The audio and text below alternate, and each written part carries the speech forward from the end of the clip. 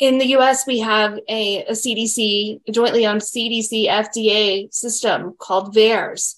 And whenever there's an adverse event, that's where people go to report. They're supposed to go to report them. If they're even aware of the system, that's where they go to report it, whether it was related or not. It's supposed to provide a safety signal to alert health authorities if there's something wrong.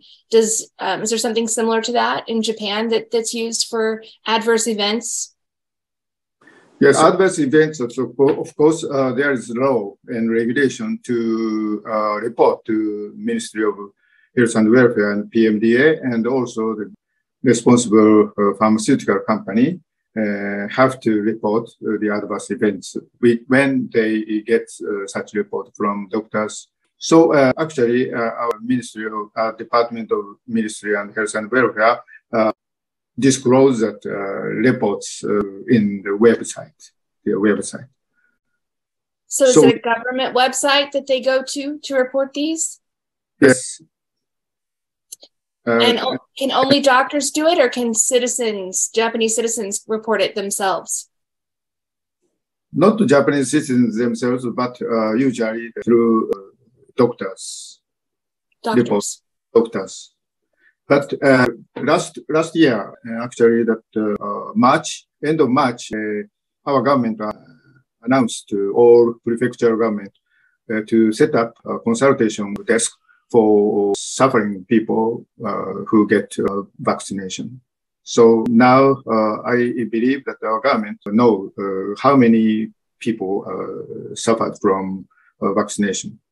Is there any compensation program in place for these people that are injured? Is it through the government, or how is that process set up right now? It's very recently the government announced to operate a vigilance system or survey system for post-vaccination injury or post-vaccination syndrome people. Here you can see that announcement from our government. This means that surveillance and control support system for COVID-19 infected people and also vaccinated people. And this is not for specific to COVID-19 vaccine, but also other influenza or MMR and other vaccinated people are covered by this saving system. My opinion is this system is not well worked for COVID-19 vaccinated people. That's the point. Our government collected a report from doctors or pharmaceutical companies, post-vaccination dead people, now over 2,000. But most of them are saved by this law. You understand? Yes, no, I do.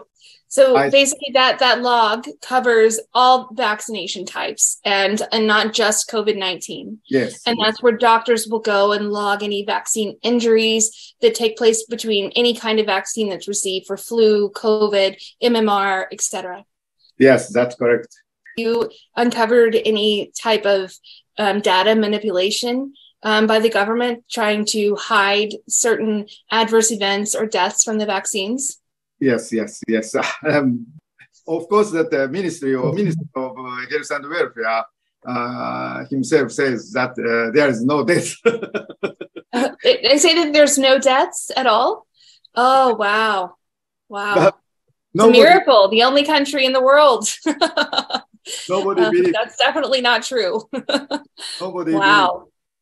And so the TV announcer interviewed him and asked, but he said, I'm not sure there's dead people by vaccine.